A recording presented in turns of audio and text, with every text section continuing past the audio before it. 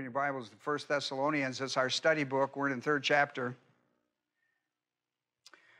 We broke the third chapter into three sections, 1 through 5, 6 through 10, 11 through 13. In the first two chapters, Paul has told us about the Thessalonians, that the Thessalonian believers, he was really concerned about them because he didn't feel he had a proper length of time to train them in the Christian walk, in their salvation, the Christian walk, the milk and the meat issues, before he had to leave them. And he, under persecution, was forced out. He and his missionary team. Now, he had a team, and they're identified in the first chapter, verse 1. That his team, that they were familiar with, of course, Paul, the lead guy on the team, and then Silas, and then Timothy. And he has wound up in Athens, and he has sent his team out in other directions because we're told he's alone. And so he has sent Silas on a mission, some we don't know where at this point, but he has sent him on a mission of converts to strengthen and encourage them, and he sent Timothy back to Thessalonica. And he wants a report. And so in chapter 3, when we get to chapter 3, we learn in the first 5 verses, as well as today, that he sent Timothy back to get a report on casualties in the angelic conflict, on the spiritual warfare. He was really concerned with them because he knew as soon as he left, Satan, as he does, the coward that he is, he always attacks. He always attacks the vulnerable, the innocent, the babies. We know he kills babies because we've read Matthew 2. I mean, he's no respecter of persons, that's for sure. So he sent Timothy back in to teach them and to give a casualty report. And so Timothy, and that's verses 1 through 5, when we get to 6 through 10, Timothy has returned to Paul. Here we are in verse 6. But now that Timothy has come to us from you, all the missionary team is back with him now, and has brought us a good report or good news of your faith and love, and that you always think kindly of us, longing to see us just as we also long to see you. For this reason, brethren, that means that Paul is addressing them as a family of God through Christ. For this reason, brethren, in all our distress and affliction, we were comforted about you through your faith. And now we really live if you stand firm in the Lord. For what thanks can we render to God for you in return for all the joy with which we rejoice before our God on your account? As we night and day keep praying most earnestly that we may see your face and may complete doctrinally what is lacking in your faith. When Timothy comes back, he gives a casualty report and a spiritual status of the church. And Paul knows there's got to be another trip in, right? Well, look at verse 10. And may complete, I want to return to you and complete what is lacking in your faith. So there's more, and more to be taught to them out of the meat concept. Apparently, he feels really comfortable on the milk side of their stability in their salvation and in some of the basic concepts of the Christian life. But there's much more that Paul feels they need to know to take them into spiritual maturity, stability. And so that's where Paul is in our lesson text today. I want to address some of those who are attending with us in our church service on the internet before I have a prayer and do my study. If you're within a 40-mile radius of Birmingham, we invite you to come here and be with us on our teaching days. Right now it's Sunday, and we will be back on Sunday services, 2 services on the Easter Sunday. We began back full swing on that. If you're out there and you can't find a church, a teaching church, we share. Go to our website, doctrinalstudies.com, and begin to study with us, and stay in touch with us. We may be able to direct you, John Dyer, and our team could maybe direct you on our internet to studies that would be beneficial in your spiritual growth, because there's a lot of information up there. There's hours and hours and hours of Bible study on our website. But sometimes it's difficult to maneuver your way through it to pick out what is probably necessary for your spiritual growth. So we would encourage you to contact us, and maybe we can help you walk you around in our website, and maybe you could help us understand some more simplicity of it. So we invite you and we're engaged in a lot of ministries. We have 4 overseas ministries with boots on the field, missionaries. We have a camp coming up this summer, a youth camp. But it's youth. By youth, I mean 9 through 13. We use our teenagers in training and all that for camp. The ladies organization here, LLL. They're about the Ladies of the Lord here in the church are about to have a conference the last weekend of March and the 1st of April. No. Last of April, the 1st. There you go. It's like horseshoes. If I get close, I'm happy. The last of April and 1st of May, that weekend. And it's on the website, I suppose. And you can click in and find out about that. And we invite you to attend that, or maybe we could even Zoom them or something. I don't know. If we had enough people, I don't know. I'm using terms I'm not really familiar with. I'm a little bit familiar with them. But anyhow, we're interested in you. That's my point. We're interested in you, and we want to teach you. That's our purpose. We want to teach you, and any way that we can do it. So contact us through our website. John Dyer is the head of that, and he'll connect you with the right stuff. Well, let's have a word of prayer. Listen, one more announcement, so I don't have to do this anymore.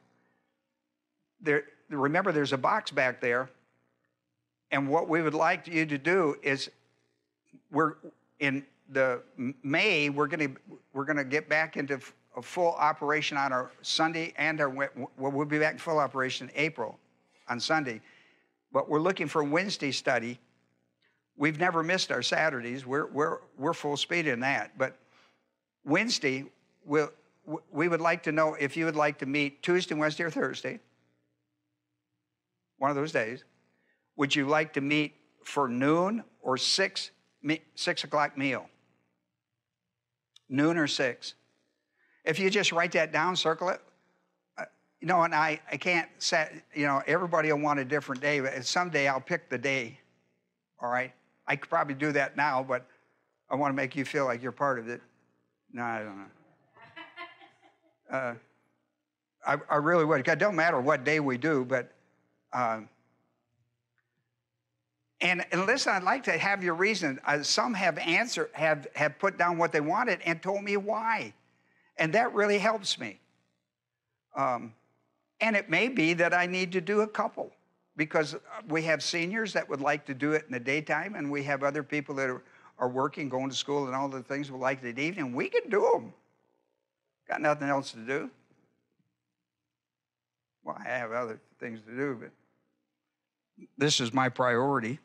And listen, we got Ernie and we got Al, and got a lot of people in here who can teach. It's like Well, let's have prayer. Remember, the Bible is a spiritual book for spiritual people, for spiritual living. Can't learn it nor live it in carnality. Evidence of carnality is personal sin. It could be mental attitude type sins, sins of the tongue, or overt sins. How do we get out of carnality back to spirituality? 1 John 1:9 says something interesting.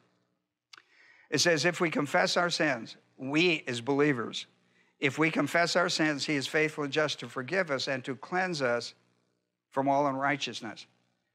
That word cleanse in verse 9 is identified in verse 7 of 1 John 1 as the blood of Christ.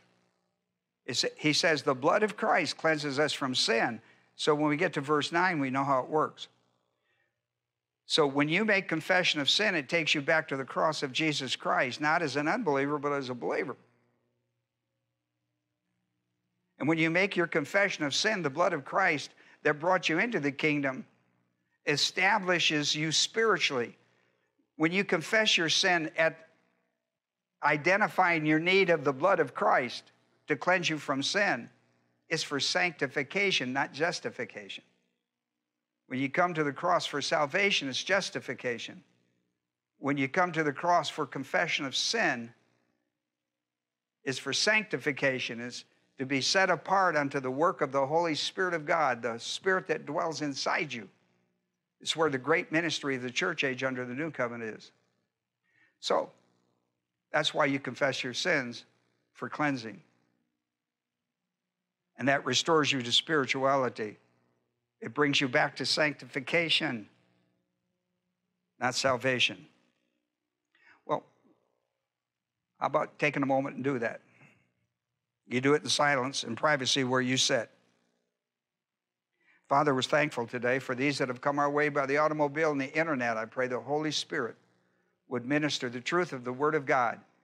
Jesus said, when he comes, he will be the comforter, the helper, and the Spirit of truth. Jesus said, when you know the truth, it'll set you free in John 8:32. And Father, that's certainly what we need. We need to be set loose from the bondages of worldly thinking, that which distracts us from our walk with God. I pray this in Jesus' name. Amen. Well, we've looked at our text, so let me identify.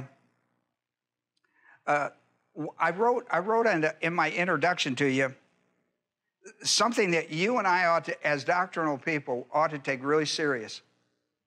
I don't know if you've kept up with the doctrinal churches in America, those churches that are really solid in the Word of God. They understand, the pastors understand milk doctrines on salvation, meat doctrines on the Christian way of life, and they teach categorical doctrine in these two categories of Hebrews 5:11 through 14. And I have kept up with that. And I'll tell you, over the last 20 years, they are just about gone. We were all over the South. We had 4 in Alabama. We had 5 in Mississippi. We were all over the place.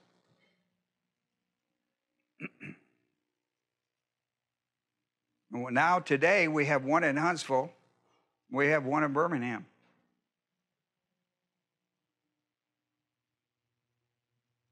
We had them all over Georgia.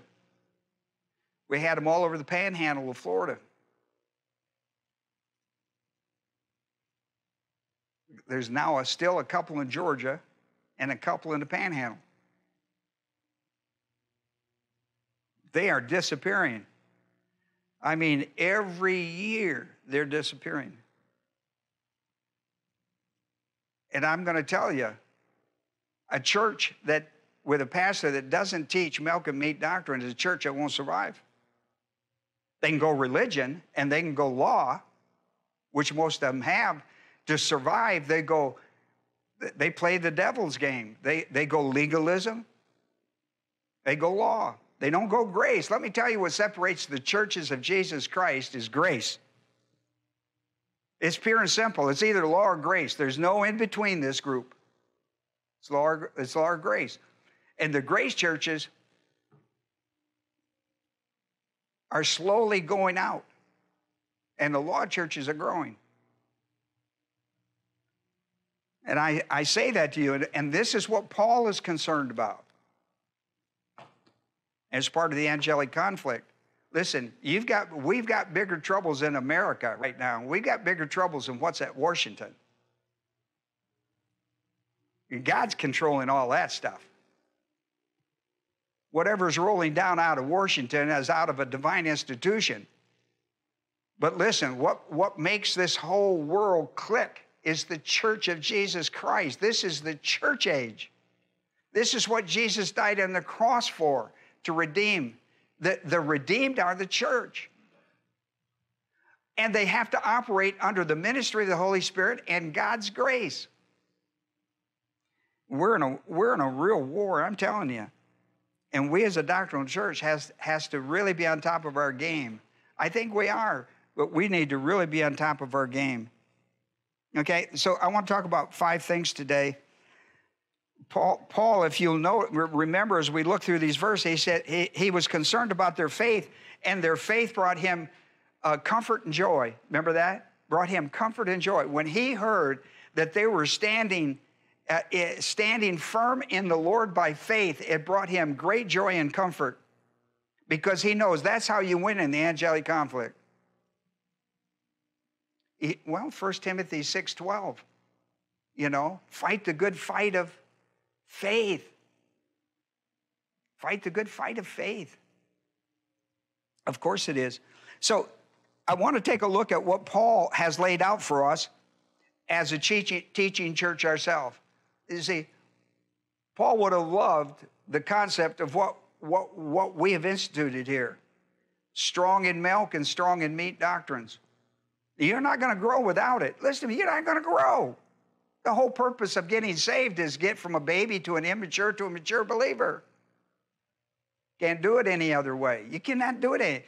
First Peter 2:2, newborn babes desire the sincere milk of the word regarding salvation.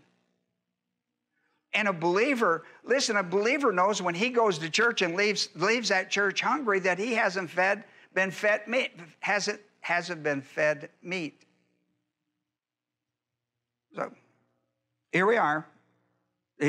Point number 1. Paul sent Timothy back to the new converts of Thessalonica to report on their survival of Satan's attack. That's the angelic conflict in doctrine. Let me tell you, you always worry about that on your field. You always worry about that. You always worry about it. You're always concerned about how are the people doing in their lives in regard to the angelic conflict. What kind of casualties do you have? Casualties. How many do you have? How are they going? And Paul is concerned because he told us that when he left, he had to leave hurriedly. He hadn't completed what he felt enough milk doctrines to establish them in their salvation. He was concerned about that. And he hopes to get back. So when he said Timothy back, Timothy is back there to gird them up. You can't lose your salvation. You can't do this, you can't do that. This kind of thing. And when Timothy comes back, gives a report and tells them where Timothy believes they are spiritually, Paul says, I've got to get back there. I'm going to get back with you. I'm pretty comfortable that you've done really well on what you know. I believe you will hold your ground until I can get back with you and take you to the high ground. That was comforting to him to know that. He got a great report of people who were living off a little bit of doctrine, but living really strong. And that brought great joy and comfort to him.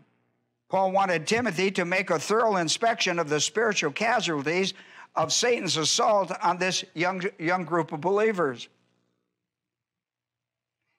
And so Paul wanted to know, how battle-weary, worn were these people. Because he knew that when he left, Satan would attack. All guys know that. We all know that.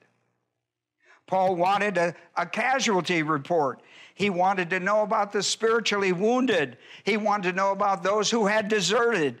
He wanted to know who were still fighting, standing on their feet with a sword in their hand of the Word of God and fighting the cause of Christ.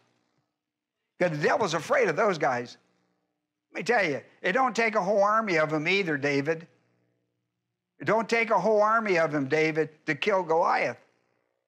But it takes a person of faith that believes that God's power is greater than any power on earth. So that's important. And he found that. He got a report. There is always, when an assault comes, there are always those who are wounded on the field. There are those who desert, AWOL. And there are those who still have a sword in their hand, although weary from fighting, they're still fighting. And that brought great comfort to him. They still had the spiritual sword, the Word of God, in their hand.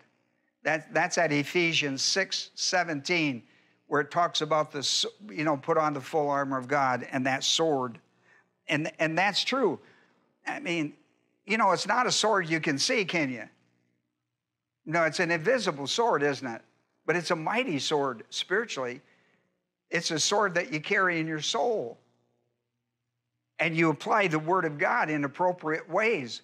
When it says, do that, this is the will of God, you do the will of God, you win. You win in the angelic conflict. Every time you confess your sins and get back with God's program, you win in the angelic conflict because of the blood of Christ. The blood of Christ is what brings the blood of Christ as important in the angelic conflict. Just like when you believe the gospel of Christ, it's the blood of Christ that makes you special and separate in the angelic conflict. Satan can't mess with you anymore without permission. And God is only going to give him enough permission to the degree that you have the ability to spiritually fight him and beat him. Spiritually fight and win. He never puts anything on you that you can't spiritually fight and win. You should embrace these challenges in your life. They would not come if you were not capable of managing them by faith. It's a faith cycle for us. So Paul wanted a casualty report, and he got it.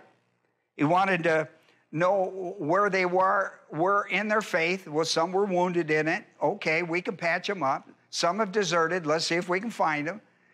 See if they'll come back. And then there are those who are stand fighting. The group is always a little smaller at different times of its existence because of the battle-worn, weary people. If you stay long enough in that battle, you will see that. And we're always recruiting, are we not? We're always recruiting through salvation and people who need to spiritually grow and are not being fed. We're always recruiting to build the army of Christ. We're called ambassadors. I just called us a recruiter. All right, point number 2. It was also Timothy's responsibility to rally the troops. Not emotionally, but doctrinally. His responsibility was to rally the troops by teaching them categorical Bible doctrine pertinent to their salvation, making sure that they were solid in their salvation, because Satan, that's always what he attacked. He always attacks the word you got, right? Well, look, if you want to know that, go back to the story of Adam and Eve in the garden and watch Satan work Eve. And Eve works Adam under Satan's rulership. And you'll see that principle. I mean, if you've got the word, you're a threat. If you don't have the word, you're not a threat. He's already got you. Gotcha. He attacks the word in you. He attacks the word of God in you. And it doesn't matter who speaks it. If it's a lie, don't buy it. I don't care who gives it to you. If it's false, you don't take it. So Timothy's responsibility was to rally the troops by teaching them categorical Bible doctrine, first about salvation and then about the basics of the Christian life. Make sure they know how to walk in the Spirit. Make sure they understand the angelic conflict. Put on the full armor of God. That you fight and win. Like, look, you know how simple it is to win in the angelic conflict? It's as simple. It's not science. That's become a bad word today. Science. This fallacy has ruined that word. We don't trust that stuff for anything anymore. We should. If they'd just be transparent and give us the ability to think about it, we'd be all right.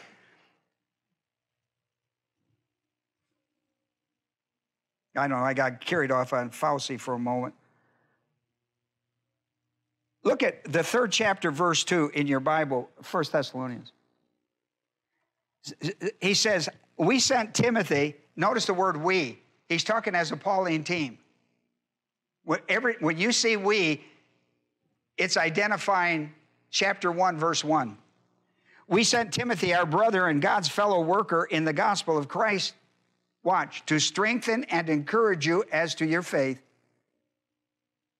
so that no one would be disturbed by these afflictions, angelic conflict, for you yourself know, they know experientially now.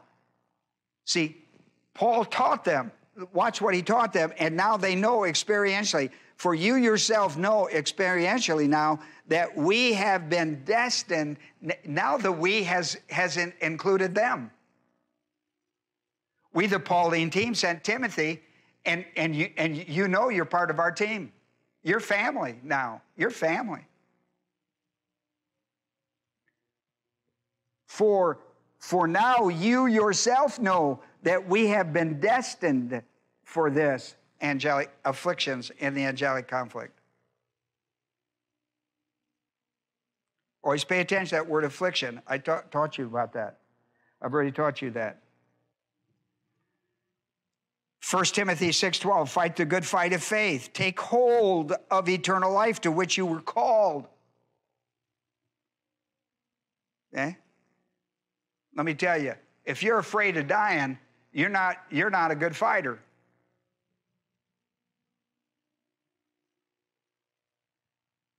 Huh? Because you got to listen. If you've got a weapon, you have to run into the fire, not away from it. You understand? And so you have to have a resolve in your soul that dying is not a bad deal. That it's not the worst thing that could happen to you. It would actually be the best. You understand that? Well, let's read it again because you missed it. Fight the good fight of faith. Take hold of eternal life.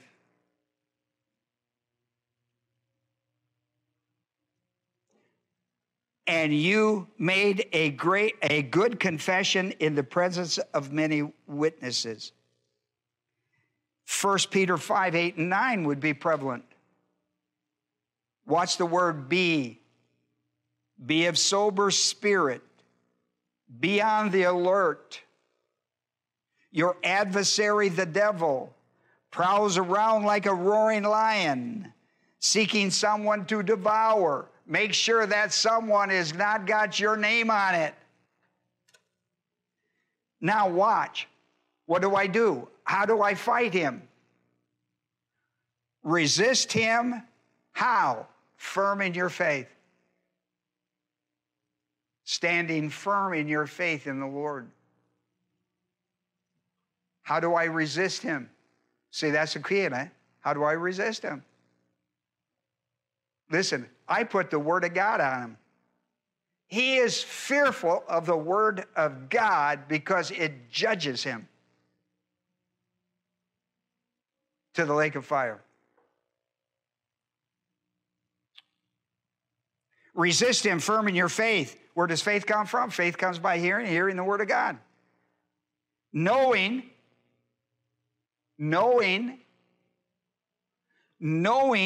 that the same experience, knowing life experiences, knowing from my own life experiences, the same experiences of suffering are being accomplished by your brethren who are in the world.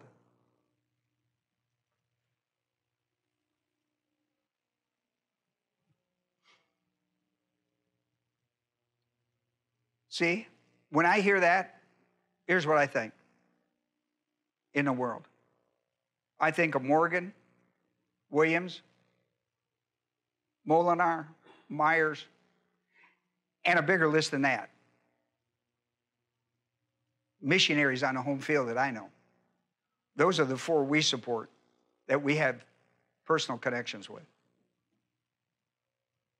I think about that with Rick and Jackie as they went overseas and had great ministries. I think about that in home missions. Ernie and Lane down at Skyline. Rick and Jackie out in Columbiana with studies. John Dyer and Tyler and Ethan and guys like this, Willie out in the Moody area of Sinclair County, just kicking the doors down for God. This is what I think about. I think about how personally, look, the word experience, knowing that by the same experiences, that's what I think about.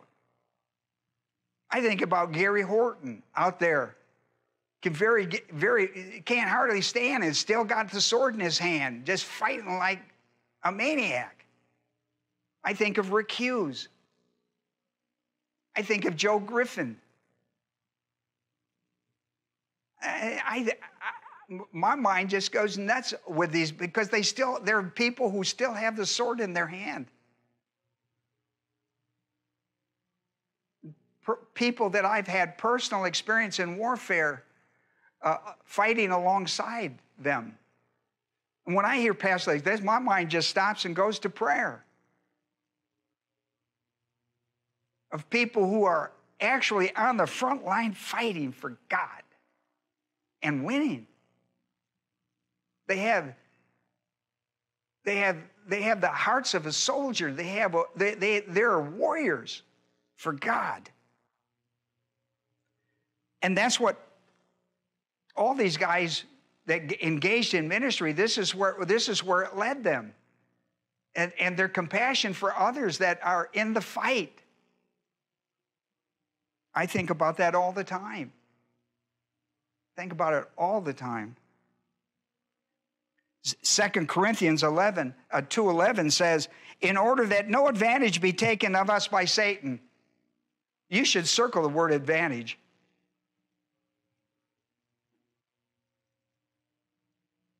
He's always trying to get one up on. You ever heard that phrase, one up on? Always trying to get one up on you. Always trying to get you to bite the apple. Whatever he's teasing you with. I was trying to be kind. In order that no advantage be taken of us by Satan. We are not ignorant of his schemes. You know what I find interesting? Say that word scheme. When you go to the passage that talks about the full armor of God, which is Ephesians 6:10 through 17, in verse 11, he's going to use that same word. Stand firm against the schemes of the devil, he's going to tell you. He's going to tell you next, he's going to tell you that the warfare is not against flesh and blood. It's an invisible war that's real. You know, I used to wonder, what is an invisible war? Till I got a cell phone. How does that work? Anybody still have a landline? Only if you probably, yeah. If you don't want to change your number, yeah, I still got a landline because people still call me because I've kept that because I have, 47 years of ministry. So they still got that phone number. That's the only reason I keep it. Landline made sense to me because it runs down the road and comes into the house. But that other one, only God knows how that thing does. How does that thing go? It ain't got a cord unless it runs out of juice, and then you got, but other than that, what's going on with that deal?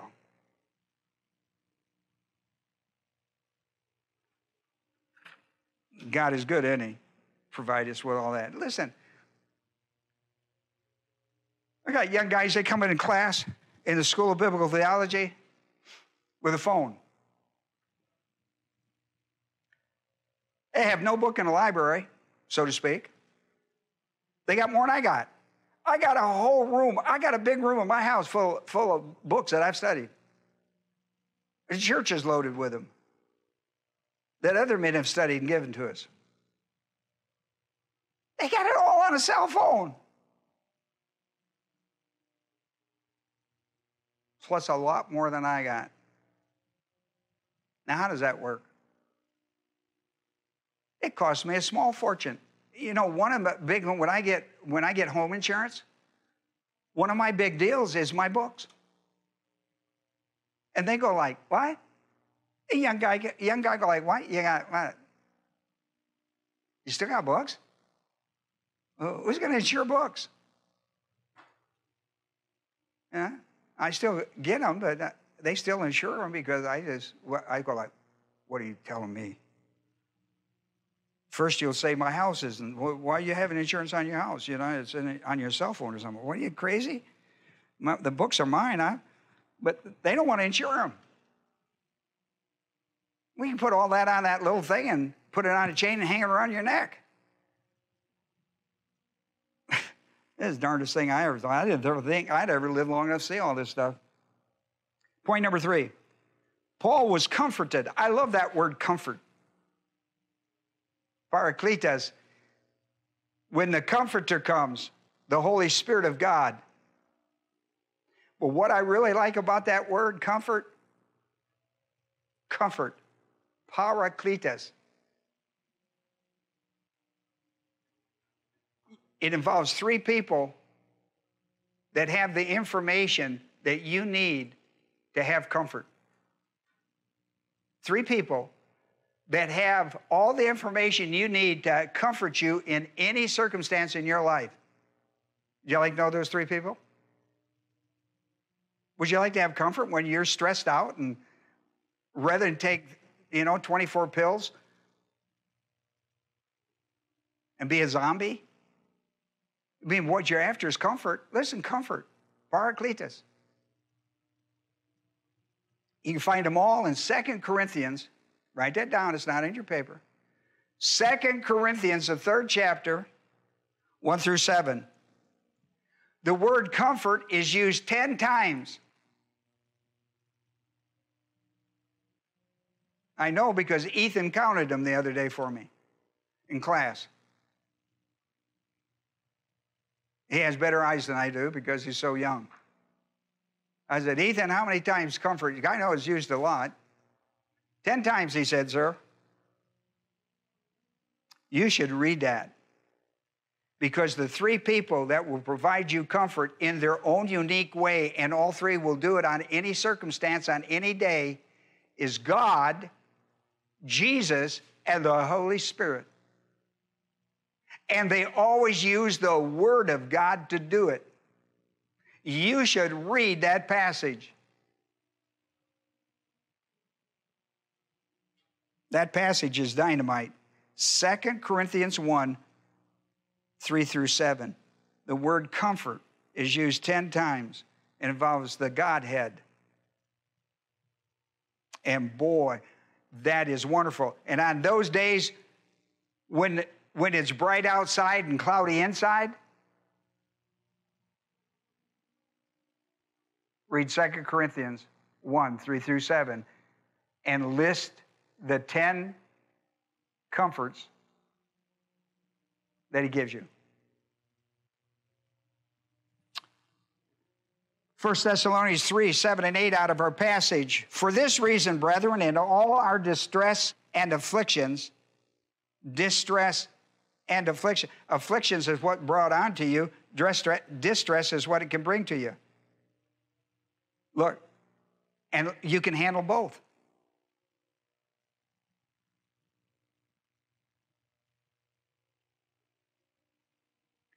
Look, it always starts out distress. It always starts out stress.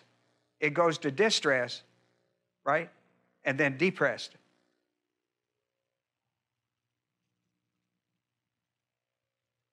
Always starts out with stress. Goes to distress. You know, that's SOS, isn't it? You know, SOS, distress. There you go. I don't know.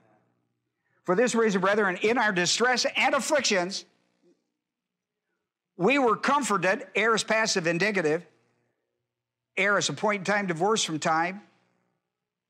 Every time that you're distressed and afflicted in the angelic conflict, because the angelic conflict is going to bring distress and affliction, you can be comforted. Passive voice, something you receive, not something you produce. The indicative is a mood of reality of your life. We were comforted about you through your faith. Comforted through your faith. For now we really live, Zoya. Listen, now, and I want to show you something. Now we really live, Zoya, Zeo. It's a present active subjunctive. Now, let me tell you something about a subjunctive. If you learn this, it's going to help you study the Bible. Contingent. There's a contingency. In a subjunctive mood, there's a contingency.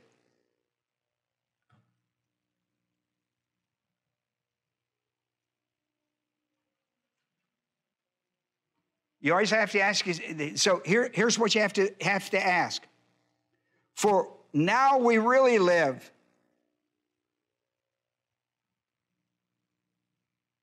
On what contingency? If you, watch this, that's a third class condition. If you stand firm, watch this, that's a present active indicative. If you stand firm, second person plural. If you stand firm, what's the contingency? Let's say, now I live,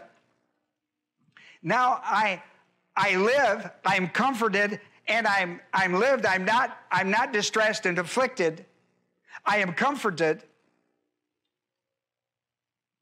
Now I live contingent on them standing firm in their faith.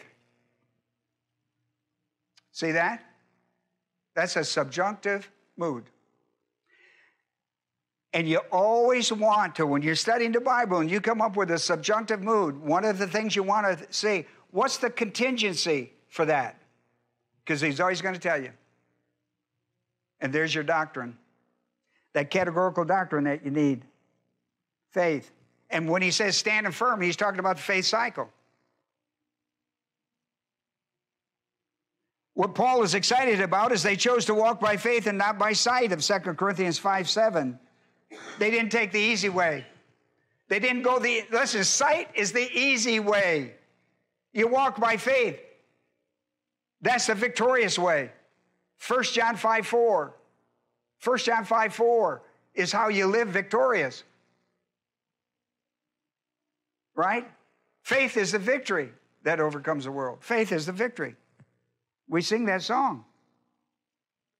Paul was comforted as a spiritual parent, in the role of a spiritual parent to these young believers and their spiritual growth. He was like a proud parent who was bragging on them.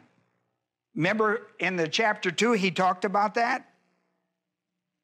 Just as you know how we were exhorting, encouraging, and imploring each of you as a father would his own children, so that you would walk in a manner worthy of God. Isn't that the truth? I mean, isn't that what you really care about? And when you see your children make those great, good decisions for God, doesn't it make you a proud parent in Christ? because you see that they're walking in a manner worthy of their salvation. It's just thrilling in your soul. And that's what Paul is experiencing. Now, point 4. Note the joy that Timothy's good report brought to Paul when he learned they were standing firm in the Lord amidst great persecution. He says, "For what thanks can we render to God for you in return for all the joy with which we rejoice before our God on your account?" What were they doing? Standing firm in the Lord. Battle weary? Yeah. Battle worn? Yes. Sword still in their hand? Yes. Horton always says, and I've known him longer than both of us probably would want to admit, I'm going to die with my boots on. That's a military term. My boots on with a sword in my hand. My boots on and a sword in my hand. Whew. That's for sure. Joy, kara, joy, for all the joy with which we rejoice before our God. I like James 1, 2, 3, and 4. He uses the word consider. Consider. And he puts it as an aorist imperative. That's a strong command. Consider. When you put all the facts together, when you put this and this and that, and you stand back and you look at it, that's consider.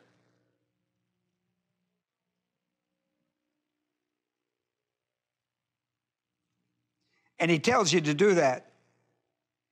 And then he tells you what to consider. Consider it all joy, my brethren, when you encounter various trials. So what's he's considered? The various trials. He's had this one, he's had that one, he's had this one, he's had that one. He's considered the various trials. Are you with me? That's what he's considered. And what has come, after considering, what is conclusion? What was his going? Because considering all the facts, putting it all together, you come up with a conclusion. That's the word consider. What do? You consider it what?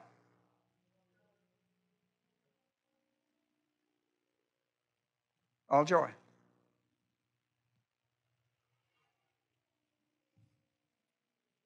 Listen to what he says in verse 3.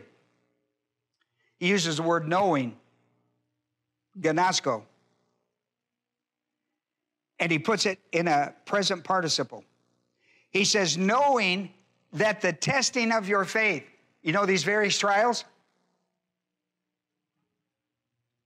Took a good look at them, made a consideration about them, and a conclusion. He says, knowing that the testing of your faith by these various trials, who's doing the testing? God. What's he testing? Faith. That the testing of your faith, which is the Word of God, experientially used. See the word knowing? That's experiential knowledge. Going through these experiences of being tested. What's being tested? Not you. What in you? What's being tested in you is not you, it's what's in you. What's in you? Faith. Where's faith come from? Word of God. That's angelic conflict, baby. There it is. I get joy because I know what it produces. I get joy because I know what it produces. Are you with me? I'm just reading this verse. I'm just trying to explain it. It produces what? Endurance or patience? See, in an English concept, if you say endurance, patience is what is needed to have endurance. He used endurance because of the word knowing, experiential knowledge. And then in the next verse, verse 4, I'm in still James 1 on your paper, he says, let endurance, hupomone, translated patience as what it is, but endurance is how it works. Patience, endurance. See, that's real time. Patience, real time work in your life. Patience, working out in your life is enduring. Oh my goodness, so you won't last a heartbeat if you don't learn that. The fruit of the Spirit is what? Patience. What's your responsibility with it? Endurance. To stay patient and endure. Because God's got it. God's got it. He's using you as, right, to test your faith. My. You're looking at me like I haven't, like we don't, come on, people. Let endurance have. Have is echo. It's used as an imperative. Let endurance have its perfect results. That's teleos ergon, perfect work. You know what the perfect work is? In the faith cycle, when you get around, when you go from hearing to believing, and you get on the other side that says applying and completing, that's what he's talking about. A completed results, a completed work. Listen, on the faith cycle, on the bottom of your paper, on the hearing and the believing side is where the promise of God is. On the applying and completing side is where the performance side of God is. Promises on this side, promises of God are performances of God. That's what Paul is talking about. Let endurance have commanded its perfect work or results, so that you, circle that, so that you, all of this is for you, so that you may be, that's a subjunctive. What did I tell you how to always, there's a key word to put with a subjunctive mood. What did I tell you? Oh, dear hearts, you're flunking. What is the key word? Contingent. If you don't write that down, the subjunctive mood is used a lot in the Bible. It's experiential.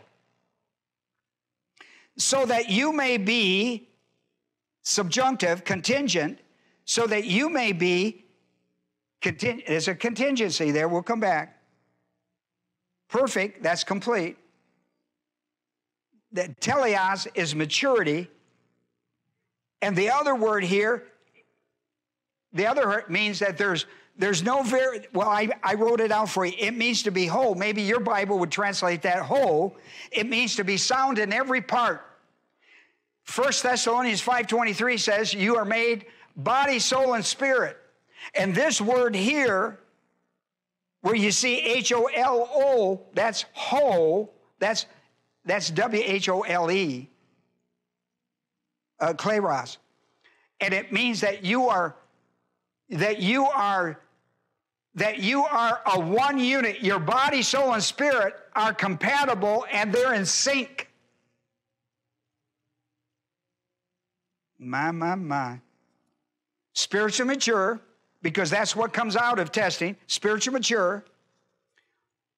Body, soul, and spirit working as a unit through the Word of God and the Holy Spirit. And watch, lacking nothing. Lacking nothing. The word lacking brings you into a grace sufficiency. Lacking nothing. This is all about God. The only way you can lack nothing is grace sufficient. First, 2 Corinthians 12:9. Right? And a very strong word for nothing. Now, let endurance have its perfect results, so that you may be, right, perfect, complete, lacking nothing. Agreed? So what what is the last half of that contingent on? Right? Subjunctive is contingent. So what are the last three things that you get so that we know the three things you get, but what's it contingent on? The first part of that sentence. Let endurance have its perfect work. That's the faith cycle going through completion.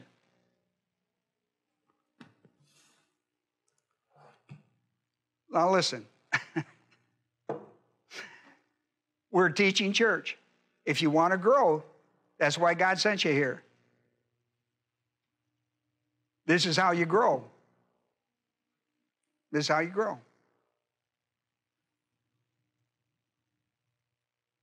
You let the Word of God challenge your life. You look at it categorically and doctrinally. You hear it, you believe it. Then comes the time where you apply it, and it's completed. And at the end of that, listen to me, write this down. I just have to think of this. It would be important for you. Write this down on the completion side of your faith cycle. Romans 5, in the testing of the angelic conflict, Romans 5, 3 through 5. You'll know that when you get there. Romans 5, 3 through 5. What do I get out of all this? Well, you get a lot of stuff.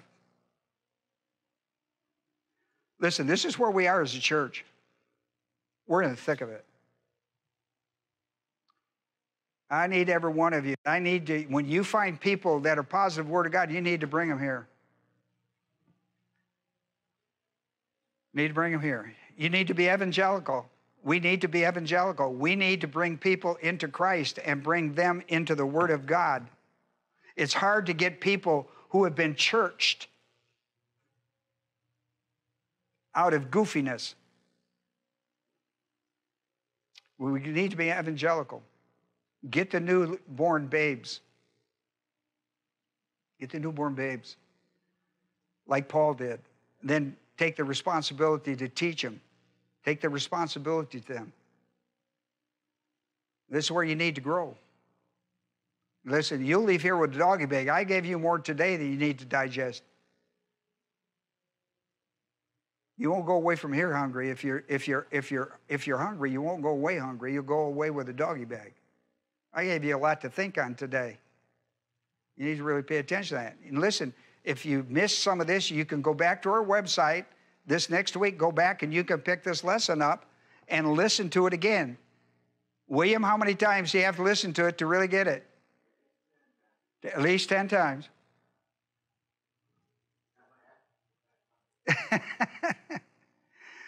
Let's close in a word of prayer, and then Rick will send us out. Remember, if you want to leave a gift, you do it on the way out.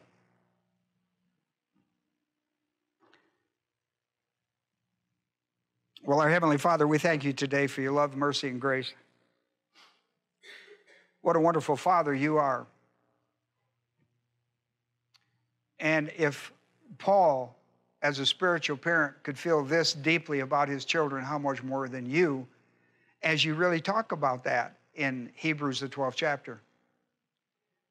When you discipline us, you talk about it from a parental standpoint. We need to learn to be open to discipline and correct those things in our life that are so out of whack. What we need to do is be sensitive in our walk with the Spirit, that when we're out and He's grieved or quenched, that we're immediately confessing our sin to get back into the power system of our life. I pray that from our church here today and for those who are listening to us on the internet. We're thankful, Father, for them to want to grow in the Word of God and to defeat Satan on their doorstep of life. For we've made our prayer in Jesus' name. Amen.